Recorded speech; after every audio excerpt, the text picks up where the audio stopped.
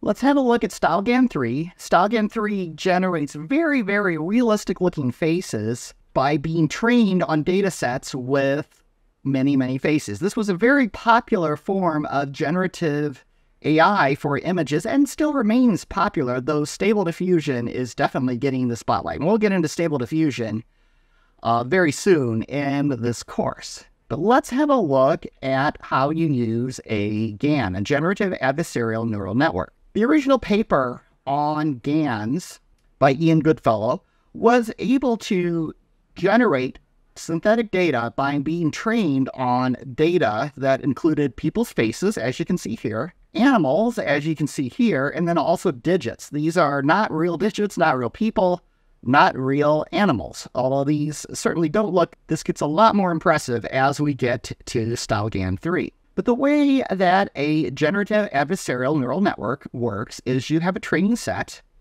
that contains images or whatever, some sort of synthetic data that you want to become synthetic. And those are fed into a neural network that is called a discriminator. And the discriminator is trained to learn if the input image is a real image or if it's a fake image. It learns to tell the difference between the two. On the other side, there is another neural network that is learning to generate images based on random seeds. These seeds are just vectors that are just randomly generated, and it generates images, and those are also fed into the discriminator. So the discriminator is more and more learning how to tell the difference between a real image or a fake image. So at the very, very end, you have a generator that is very good at generating realistic-looking images from random seed values. And you also have a discriminator that is pretty good, too, at telling the difference between real and fake images, which could be used as some sort of an anomaly detection, perhaps. So we're going to look at how we can use StyleGAN to generate these random faces. These are some faces that I actually generated with StyleGAN2, although StyleGAN3 looks very, very similar to these, maybe slightly higher quality. And you can now then even need less images to actually train it on due to the StyleGAN ADA, which was added because it used image augmentation. So you can see you've got a picture of a cat here. They'll rotate the cat, they'll mess with the background, other sorts of things. This creates additional data that the neural network can be trained on. So you don't need quite as many. Image augmentation, we saw it previously for training convolution neural networks, but it's a very, very important technique because this allows you to have a lot of additional data that you can train your neural network on. You'll see some of the faces here generated by StyleGAN. Most of these look pretty reasonable. How you can typically tell a StyleGAN face is the background will be very blurry and kind of whimsical. You're never sure exactly what you're looking at in the background. I mean, photographers go for similar effect by messing with the f-stop, but it's not always ideal. So if there's more than one person in the image, it will learn these kind of strange mutated twin sort of effects. You can see the other person here. It's also not particularly good with fingers, nor is Stable Diffusion, as we'll see. So you can see here the model had her hands up near her face, and you can see the number of fingers really don't always match. So here we're going to see how you can generate some of these random faces of your own.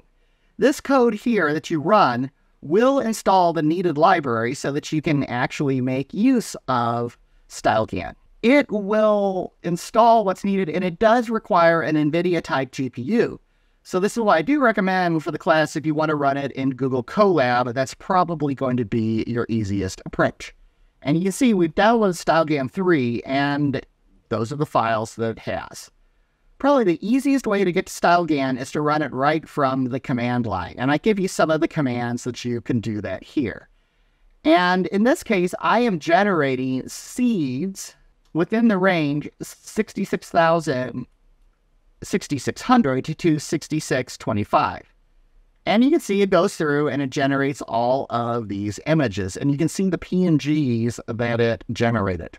You can also run it from Python code, and this gives you a lot more powers and capabilities. I mean, I designed a Kaggle data set that my students competed on one semester using this exact sort of technique where I modified the latent vector to have glasses or to not have glasses, and then the students needed to predict if these faces had glasses or did not have glasses. And this is the data set to that. But here, we are going to generate from Python code. So you'll see I have a method here to display the image. I also create a generate image where you're passing in G, which is the generator, and other parameters that determine the overall noise and other effects on the image being generated. You can also use labels with this. So you could, let's say you trained a neural network both on cats and dogs. You could pass it a label saying, I want a cat or I want a dog. Personally, I've mostly worked with single-focused GANs, and as you get into Stable Diffusion, they're all very multi-purpose GANs. So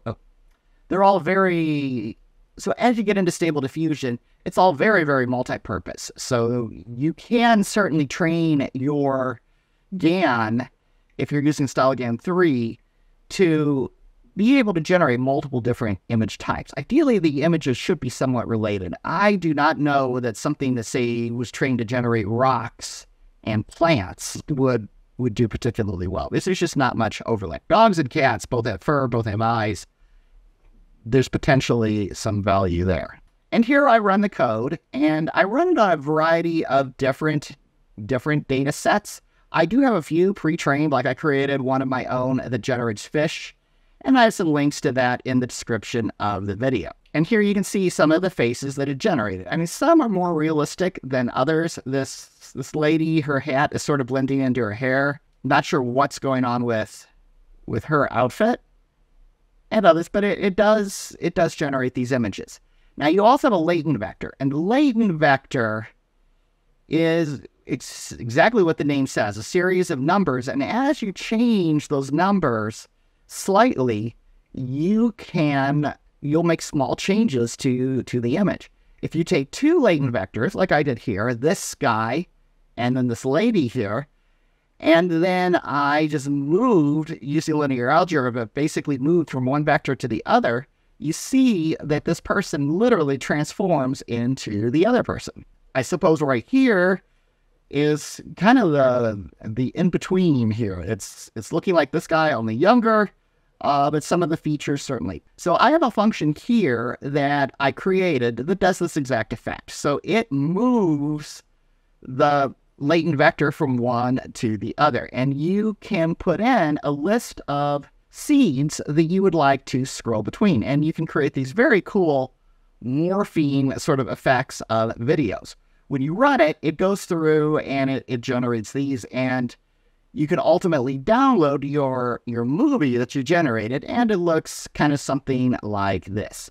As you can see, it's moving from one face to the other as those latent vectors are basically just moving around from point to point to point, where I picked some faces that I thought looked interesting for you to morph between.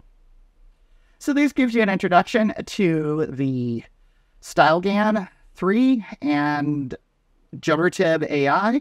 We're going to look in the next video about how to take images that appear very old and modernize them with deoldify, which is another very interesting application of GANs. Thank you for watching the video, and please subscribe and like if this was useful. Subscribe so that you don't miss any of the future videos in this course.